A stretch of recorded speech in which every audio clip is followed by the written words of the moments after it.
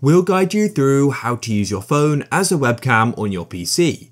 If you find this guide useful, then please consider subscribing and liking the video.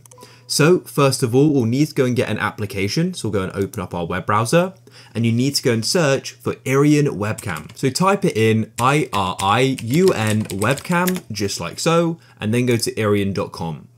You can then click on Webcam for Windows and it will go and download. After you've downloaded it, open up your file explorer and come to your downloads, and here it is. And then go and double click on it like this. You'll get a Windows security pop-up, which I can't go and record, it just blocks it. And you need to go and agree to the agreement, which I already do, I've read it. And then we can just go and install it. Click install and it will go and start. Doesn't take long at all. Then you can go and select Start Irion Webcam Server. If you don't worry, you can just go and click on the shortcut on your desktop or search your computer for it.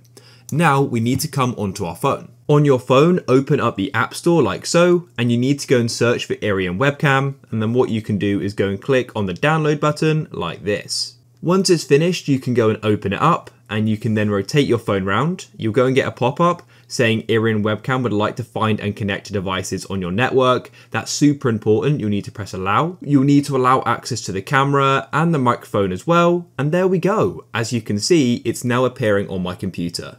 If it doesn't go and work, then this is probably because you aren't on the same network, so make sure you are.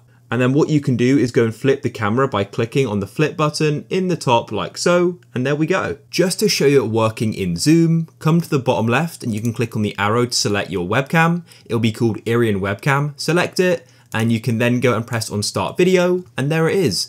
We're now using our phone as our webcam. If you found this useful, then please leave a like.